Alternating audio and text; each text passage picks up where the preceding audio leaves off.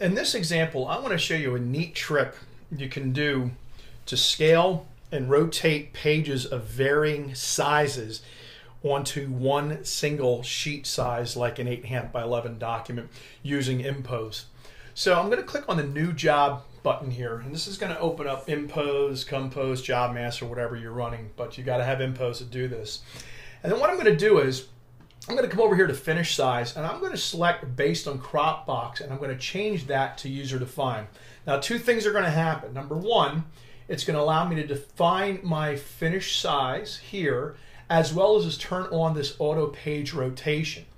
So in this example, I'm going to put an 8.5 by 11, okay, as my finish size, and of course that will go on an 8.5 by 11 sheet. I'm then going to turn on auto rotation to clockwise, and then I'm going to come down here to scaling and say I want to fit the finish size proportionately. So now I've done that.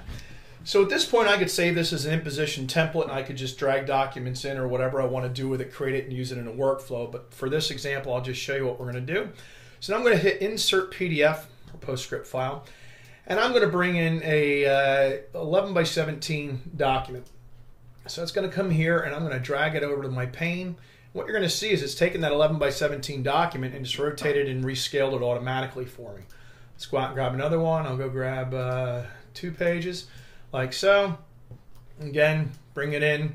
How you can see how it automatically scaled and rotated.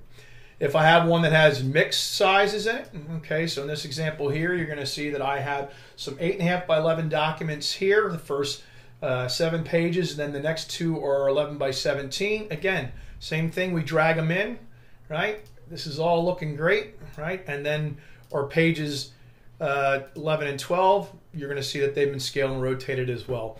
And the same thing holds true for documents if you want to insert one that's a little bit smaller, like an example here, a notepad.